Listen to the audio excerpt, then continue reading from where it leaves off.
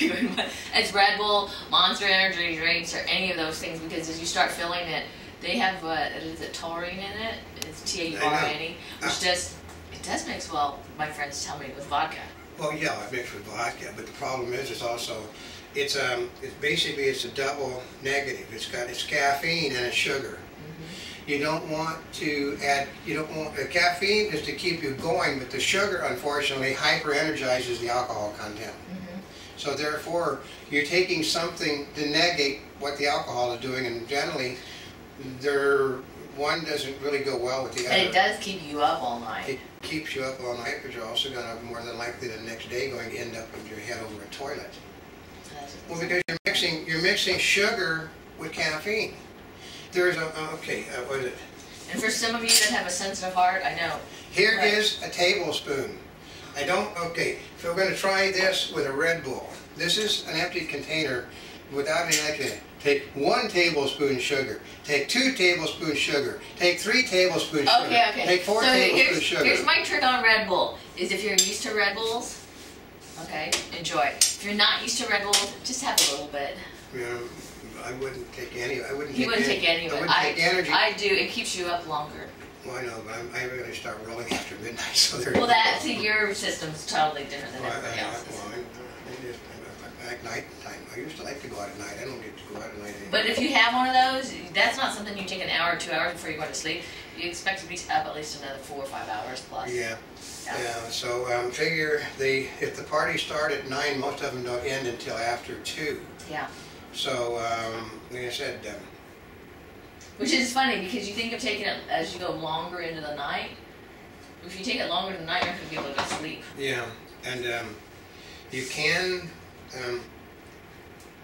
Like I said, if you're going to get something else, here's the problem is don't drink milk products after you start drinking. It will curdle on your stomach.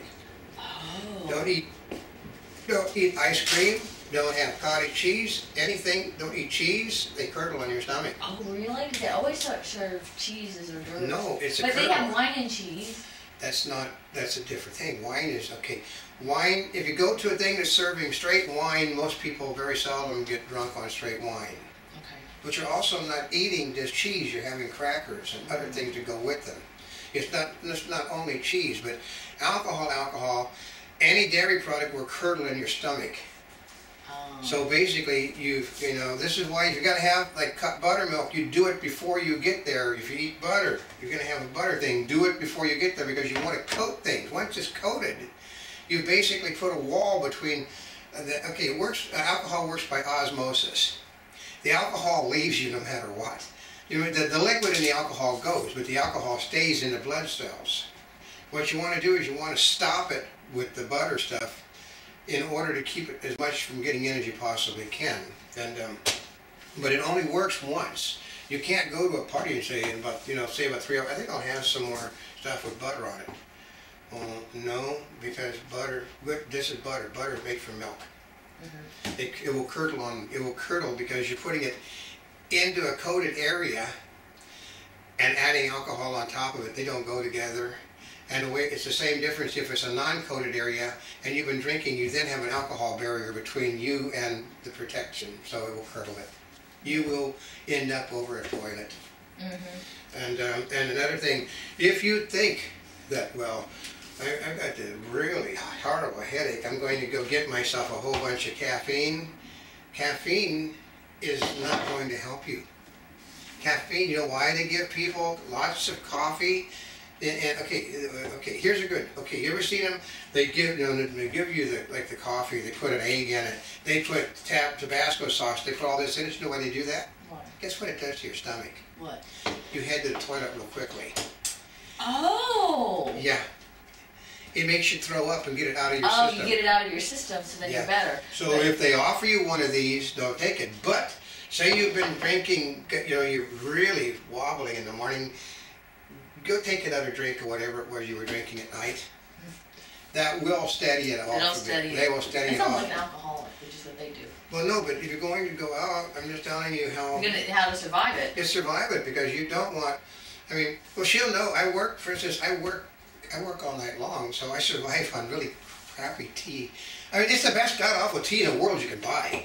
My coffee is the best tea, the best coffee you can buy, but it's revolting to my stomach. And the next morning, I have a head like you would not believe. I get caffeine. You have caffeine overs. I have caffeine overs, so that's another thing. You can drink too much. You say you're, here's another one. I mean, she actually does do Shirley Temples, so she does lots of Shirley Temples. But I drink really hard alcohol. I can drink. I've never actually been drunk, so I'm god awful old. I've never been drunk. But I do know that, for instance, you want to just go to a party. My better side, Angelique, couldn't drink either.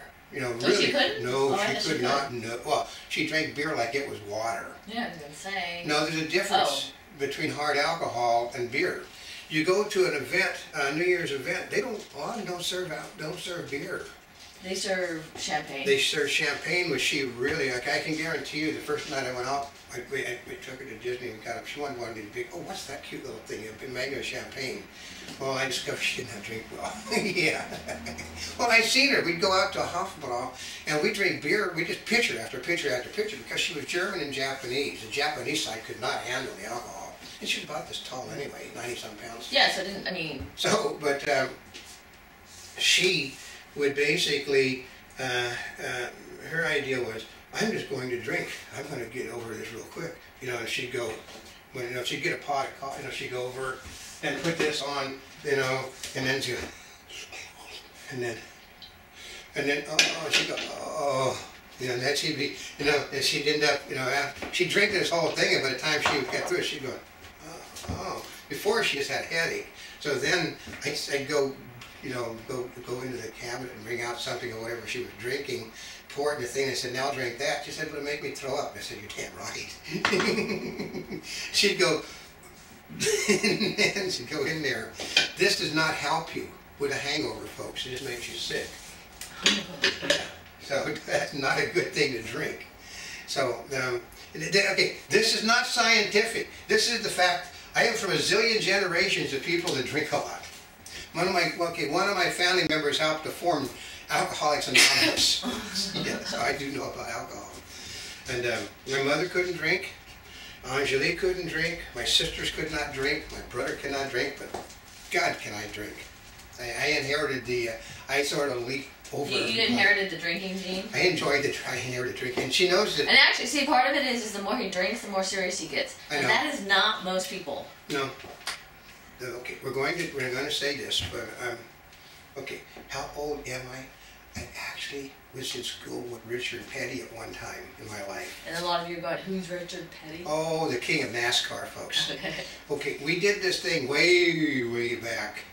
And Richard Petty's not quite that good old boy as you think he is, folks. So we did a thing, and you know, we were the two oldest. We both, okay, he had been driving since he was about like that. I've been driving since I was about like that too. We had tractors and things like that. And they said, well, the two oldest kids, let's show how alcohol, you know, because they said, Petty, your daddy's a moonshiner. And, you know, and they said, and kid, your father basically, you're German, you've been drinking since you were like this. They said, yeah, so they know what the stuff, they didn't want kids to drink, so they put us in the car on a track. And he's getting better the more I drink. The more I drink. And they said, well, that isn't working. It did not have any effect on either one of us back then.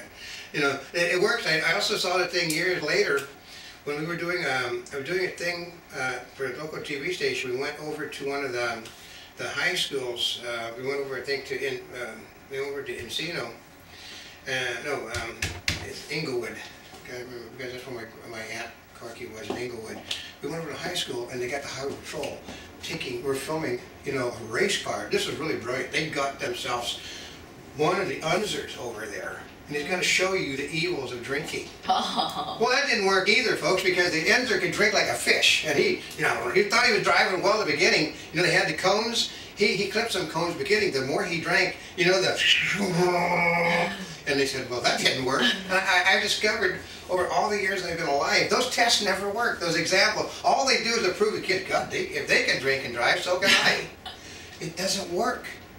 Because some people's systems are totally different than other people, and they can drink, and you're not supposed to drink and drive, but I know a person that can take 15, 16, Bloody Marys in a row and go out and pass the breathalyzer test. Well, yeah, because the body processes it differently. Yeah. And it all has to do with that. Because, see, part of it is no matter what you can or can't, if you get stopped and they test you for your alcohol content in your body, yep. and you're above a certain level, that's it. Rule 1, that 99 and 99% of the people cannot pass the breathalyzer test if they've had one drink. One. So if you catch you with one, you basically almost, you have a reading that, depending upon your body size, can put you on the alcohol content. 2, and it's a very expensive ticket. Yeah. 2, you cannot beat the breathalyzer.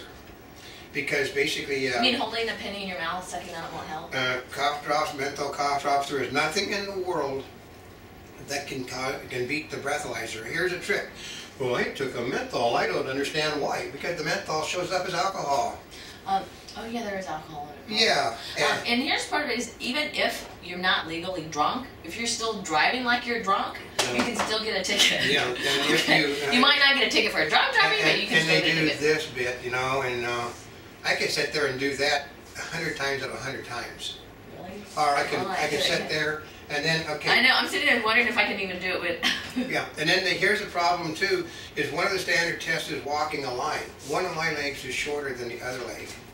Right. So she knows that I limp all the time. I've limped all my life. So when you're walking, you're basically doing, and basically, because the one leg is shorter, it always causes me a problem. Right, because you have to walk one instead of the other. But the other part is, with females, when you're in heels, you can't sit there and walk like that. You have to take the heels off. Most of them won't take the heels off. Because women don't wear as much hose today. Women did not used to take their heels off because they didn't want to wear their hose. Nowadays, they don't wear heels, so that a lot of them will walk the walk.